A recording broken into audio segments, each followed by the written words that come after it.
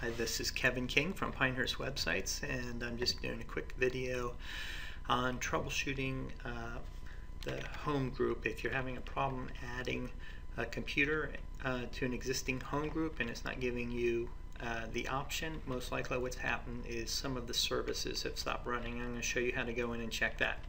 What you just want to do is go to your control panel, and you're going to go to Systems and Security here, and then you're going to go down to your administrative tools. And once you click on administrative tools, you want to take a look at your services, double click on them, and there's a couple different services that you want to make sure are running. The first one is going to be HomeGroup, and you want to make sure that the HomeGroup listener is running, and when you double click on that, it gives you the option to start and stop that.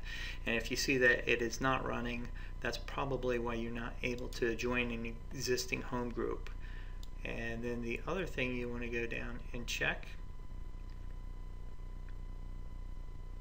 is your peer networking, and you want to make sure that that peer networking group is also running.